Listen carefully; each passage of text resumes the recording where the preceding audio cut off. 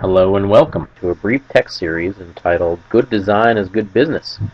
This brief video contains a 5-minute demonstration of collaborative design management with Rational Software Architect Design Manager. Before we turn it over to Jim Canalan, our lead architect for the demonstration on resolving defects faster with design analytics, let's first tell you why you should be interested in this topic. In our short deadlines on projects these days, it's a fact of life that teams need to collaborate on their designs, especially if we're analyzing designs to help resolve defects. However, your teammates may not have all the necessary tools installed on their system to perform that analysis. With RSA Design Manager's web-based design analytics, users have a powerful way to drill down on elements to uncover where problems might occur. These elements may be designs, requirements, or other related information, and can help uncover the impact of any potential changes. Designs can also be searched from the centralized server and be associated with the work items to further improve collaboration. The questions you should ask yourself are: how long does it take you to analyze defects and search for their associated designs today? How do you incorporate other aspects of the design in your analysis, whether they're requirements, related design elements, or other defects? When you find design defects, how long does it take you to create and assign a defect associated with that issue? How much time do you spend managing the inventory of changes you make with the work items you're delivering? In this demonstration scenario, we'll introduce Al and Deb. Al is our analyst who will initiate work item from Rational Team Concert, perform the design analytics in Design Manager to find the defect, assess the impact, and then associate that design to the defect and assigns that work item to Deb, the developer. Deb, a user of Rational Software Architect, uses RSA to view that new defect and navigates to the related design, and then goes ahead and creates a new design component to fix that defect and delivers her changes. Let's now take a look at that demonstration.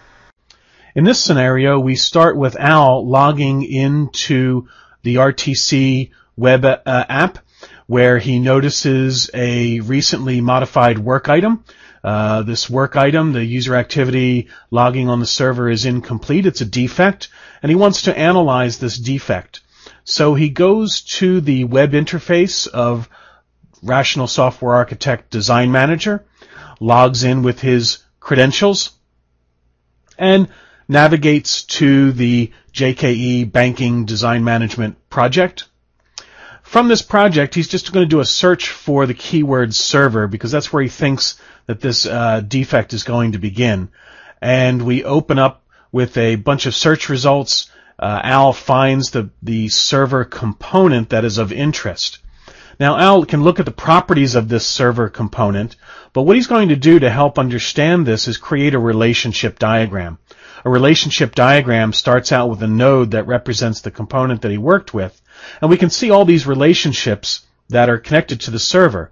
We're going to filter out a few of these relationships because we just want to see the ones that we believe are of interest to tracking down this defect. Some of the relationships are to work items or requirements, and they may require an additional login. The nodes that are listed in red represent a requirement, and here's another additional requirement that we can examine the hover help with. But for now, let's just take these out of the picture. And we also have a generic link to a web page. But we want to focus in on this owned operation called timed out and expose just some relationships to that owned operation. And we see a send operation event, and by continuously expanding the relationships to the items that we have in this diagram, we can walk out and display a picture that is of particular interest to what we're looking for right now. So by following these nodes, both internal nodes, external nodes of these resources, we can see that the server is connected eventually to the unsuccessful login interaction and login unsuccessful diagram, which we can look at the compact rendering for. We're going to open up that login unsuccessful diagram and create a link to the defect that we started from and say that this particular diagram is related to that defect. So by using the RTC resource picker, we're going to select the defect, which the defect is the enabled or user activity logging in the server is insufficient. And we'll just put a little comment or a description on the link itself. It says we need to verify the logging activity happens in this scenario. So Al is going to save that new link and go back to the defect. And now that he knows the nature of the defect, he's going to assign it to Deb, the developer, with a medium priority for this particular sprint. Now we're going to shift gears to Deb. Deb is working inside the RSA tool. She sees this new defect has been assigned to her. She opens it up, looks at the links, navigates through the link to the design management web interface, sees that the login unsuccessful resource number 449, and we can just do a quick search for that one particular resource here. We can open it up in our Project Explorer so that we can edit this particular resource.